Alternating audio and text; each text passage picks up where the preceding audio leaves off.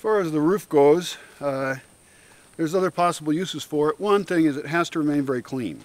However, there could be spots, optimal spots, where people have sitting areas up on the roof, and there could be blockages between sections of the building so that there's doors between them.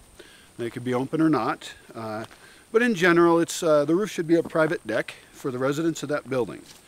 It could be that on the ends of the building or in the middle where there's outdoor stairway between levels, that you have public territories and places that people could also enjoy.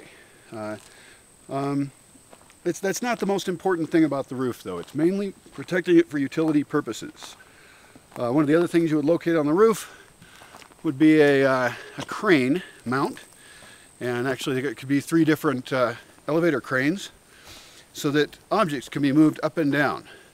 You could look into actual elevators, perhaps. I tend to not be in favor of them. I suppose if they didn't use any electricity or somehow easier, perhaps we could engineer some, but I think it's difficult to maintain complex machinery and systems. I know a lot of the old elevators were fairly rickety. I've been in a few. But it would be nice to be able to move things up and down quickly, so some crane rigs up on the roof, they have to be well attached and maintained. What else? For the roof, that's all I can think of, but you can think of other things. As far as the people use, let's go back to that.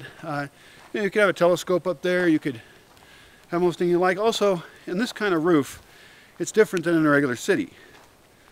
In cities, so one of the problems is, this is what I see as almost the entire problem with cities for me. Well, there's other things, but everyone can always see you. I go in a building and there's windows across the way, and that just bugs me. It's kind of fatal. I am never able to forget that I'm being watched by other people.